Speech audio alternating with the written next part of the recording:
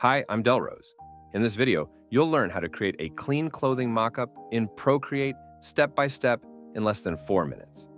All the brushes and assets I'm using are from Delrose. Link in the bio. Let's get started.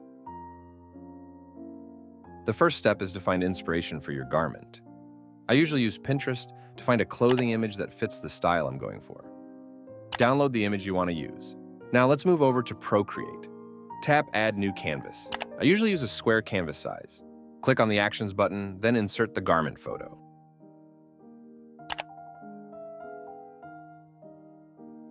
Go to the Actions button again, then tap Canvas. Turn on Drawing Guide and select Edit Drawing Guide. Next, choose Symmetry. This helps keep everything perfectly centered. Choose a color that stands out.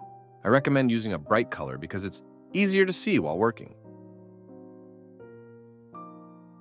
Lower the opacity of the garment layer.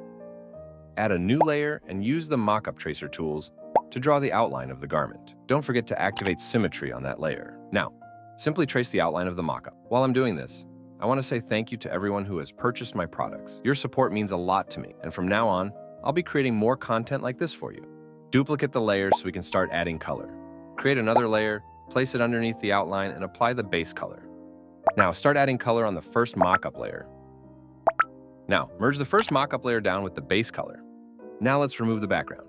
Tap the selection tool, choose automatic, tap the background, and remove it.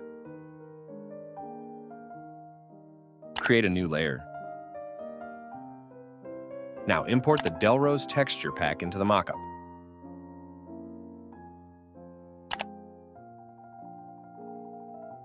Apply a clipping mask to the texture layer and set the blend mode to overlay. Add a new layer. Then you can play around with the texture to create your own unique mockup style.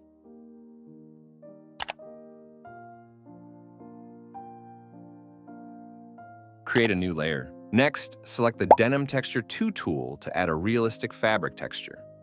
Apply a clipping mask, then lower the opacity of the texture.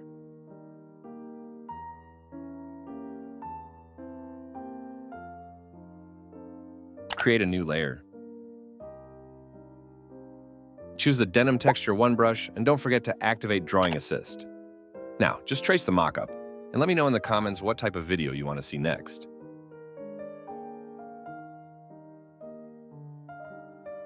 Go to Adjustments, then select Gaussian Blur and apply it to the denim layer.